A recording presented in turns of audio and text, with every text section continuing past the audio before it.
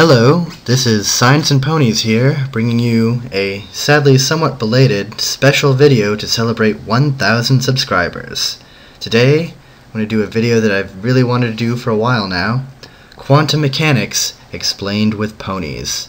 I'm going to try to explain some basics of quantum mechanics with as little math as possible, which is a fairly ridiculous concept because there's a lot of math in quantum mechanics.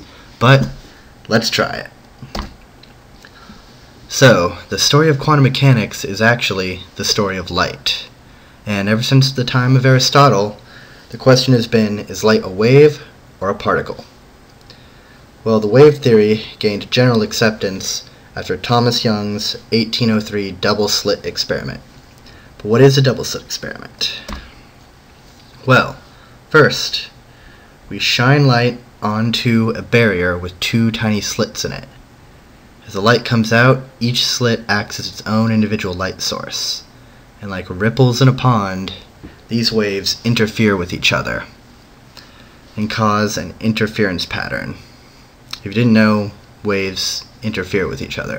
It has dark bands where they destructively interfere and light bands where they constructively interfere. This pretty much confirmed light as a wave. Or did it? Holes soon began to emerge.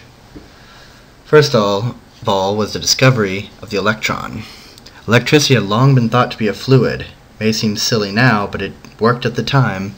It led to the invention of batteries, generators, dynamos, and arc lamps, all while believing that electricity was a fluid. In 1897, J.J. Thomson is messing around with cathode ray tubes, which you may know as vacuum tubes, or those really old things in old-timey TVs. Well, this led to the discovery of the electron as the particle of electricity. This left scientists quite confused, as a lot of work had already been done on the field of electromagnetism by Faraday and Maxwell. It had been strongly determined to be a wave generated by a changing electric or magnetic field, which is true.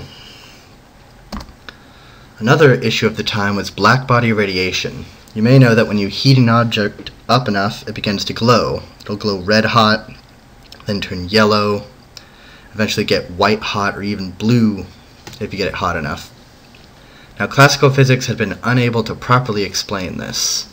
According to the equipartition theorem, which is the basis of all classical thermodynamics, an object's energy has to be equally distributed amongst all its vibrational modes. This means if there's a certain number of ways that a particle can jiggle, then its energy has to be equally distributed between all of those forms of jiggling. Now, this rule should also hold for energy emitted from it in the form of light. So people thought to study this by sticking the object in a cavity where its waves would be restricted to standing waves. Now here's where you may need to know a little bit about standing waves. This might come more naturally to those of you who know something about music or harmonics. The most basic form of standing wave uses the walls as nodes and just goes up and down like this. Its wavelength is actually twice the size of the space of the cavity. So this is 1/2 of a wavelength. At a node, here we have a full wavelength. Up here, 3/2 of a wavelength. Keep adding a node, and you shorten the wavelength. It has to follow this kind of pattern. And these are standing waves. So, this set an upper limit on the wavelength. It couldn't be larger than 2L, where L is the length of the cavity. However, there was a problem. Though there was an upper limit on the size of wavelengths, there was no lower limit. You could just keep adding nodes indefinitely and get smaller and smaller wavelengths. If energy had to be equally distributed amongst all of these, this meant that if a heated object in a cavity was emitting anything at all, it had to be emitting an infinite amount of power. Now obviously this wasn't the case. We didn't just have infinite energy sources sitting around. So this model failed spectacularly. The thing was, it actually did a very good job of predicting long-wave radiation, but failed completely at short-wave, or in the ultraviolet zone. This became known as the ultraviolet catastrophe. So Max Planck stepped in and resolved this problem in 1900. He hypothesized that the frequency of emitted light depended on the frequency of an oscillator that emitted that light.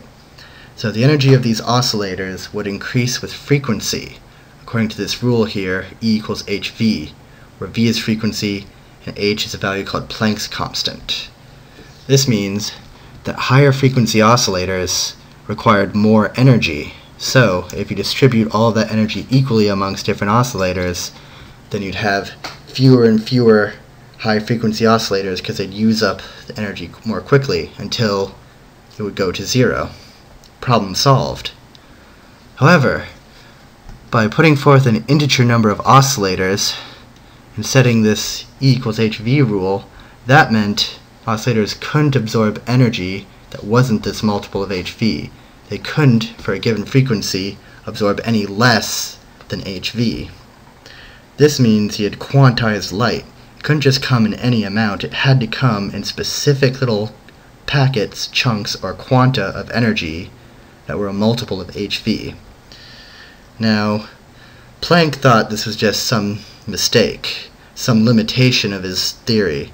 Surely when someone else came along and did the work properly, they would get a more elegant response that got rid of this strange error. Light had already been determined to be a wave. There's no way it could be quantized. However, there was another thing called the photoelectric effect. People have been studying these strange new things called electrons ever since they were discovered. In 1901, Tesla discovered that if you expose metal to high-frequency light, you get high-energy electrons coming out of them. A year later, Philip Leonard discovers that the energy of these electrons only depends on frequency, not how much light you shine on it. If you shine more light of the same frequency, you just get more electrons of the same energy. In 1905, Albert Einstein uses Planck's work on blackbody radiation to explain this strange photoelectric effect in terms of quantized light. This is actually what won him his 1921 Nobel Prize, not his work on relativity. So you may be wondering, is light a wave or a particle? Well, it turns out both. Light has both wave and particle-like properties. If you test it as a wave, it's a wave. If you test it as a particle, it's a particle. This is known as wave-particle duality. And that's not even the real doozy. What could be doozier than that? Going back to the double slit experiment, suppose we try it with electrons, which we know for sure are particles. We send them through these slits. We would think we'd get a pattern kind of like this. We'd have a pattern in the shape of the two slits. They might be kind of wide if they come in at an angle here, but we have two straight lines. These are particles after all. When we run it, we see something very strange, the same old interference pattern. Now you may be thinking, oh, okay, maybe electrons go through at the same time and bounce off each other and somehow make this pattern. Well, we can do our setup so that electrons are fired one at a time, and we still get this interference pattern. Somehow, the same electron is going through both slits at the same time to interfere with itself. How is that possible? Well, it turns out wave-particle duality applies to more than just light. Even things we consider real particles can be considered waves with the wavelength given by lambda equals h over p. H is Planck's constant, p is momentum, and lambda is something called the de Broglie wavelength, or the wavelength of these matter waves. Now normally, this doesn't matter too much, because the momentum of most particles is massive compared to Planck's constant. Planck's constant is very tiny. So their wave properties are pretty much negligible. But electrons are so small, they have a small enough mass and thus momentum, since momentum is just mass times velocity, that their wave properties are actually significant. This is the concept behind electron microscopes. The ultra-small wavelengths of electrons give much higher resolution than any kind of wavelength from optical light. This is also why in chemistry now we talk about electrons as more of a cloud in various orbital shapes, kind of smeared out over an area as a wave. So this wave nature of particles carries some implications with it.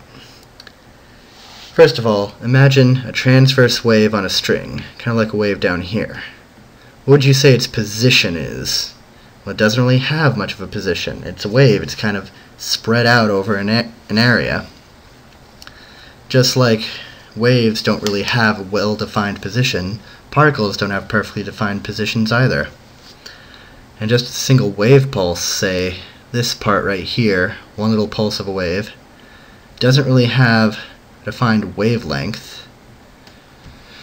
Particles have imperfectly defined wavelengths as well, and thus imperfectly defined momenta, because wavelength and momentum are linked.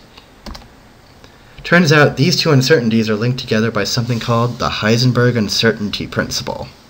Here we have delta x times delta p equals h over 4 pi. This is normally written h bar over 2, but h bar is just h over 2 pi. So I decided to write it this way. So again, x is position, p is momentum, h is Planck's constant. This means there's a maximum level of precision you can know position and momentum for. If you try to measure position more precisely, you gain more uncertainty in momentum. If you try to measure momentum more precisely, you gain uncertainty in position. You can never know both perfectly. And here I shamelessly steal an old quantum mechanics joke. So now we get into the real meat of quantum mechanics, what everything's really based on. The wave function psi. So psi is a function that takes in time and space and describes a particle's state and behavior. It takes a position and a time and tells you the probability for that position and time of finding that particle if you were to measure for it. The higher the amplitude at a specific place in time, the higher the chance you will find it there. Down here we see some graphs, and here at the peaks are your most likely places to find their particle. Here it's kind of blurred out to show a stronger chance of being here. It has 0 chance of being at these nodes. And although psi is a complex number, meaning it has real and imaginary parts, imaginary meaning it has the square root of -1i running around in there, its product, psi squared, is a real value called the probability density. It's a real value that can be measured. So if this is psi squared, these parts would all be positive. So important part, peaks where you're most likely to find it, nodes where you have 0 chance of finding it, and in between chances there. Superposition. Now it's not that we just don't know where the particle is until we measure it. In a way, it actually is in all of those places at once. Its existence is spread out amongst all those different places. This is called superposition. This is why the electron was actually able to interfere with itself in a double slit experiment. It was in a state of superposition when passing through both slits at the same time. Now collapsing the wave function. The state of superposition only lasts as long as the particle is not observed, measured, detected, etc. Once you observe, measure, detect it, then it collapses. Now observed doesn't mean with the human eye. It can mean picked up by a detector or interacting with any other form of matter. When measured, this function collapses and it's forced to pick a location. And this happens at random. There's no way to know for sure where it's going to be, except by following the probability density that gives you an idea of where it's most likely to be.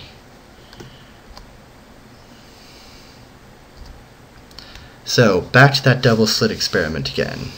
The electron exists in superposition, goes through both slits, interferes with itself, and then hits the photographic plate or film strip at the back that forms the screen.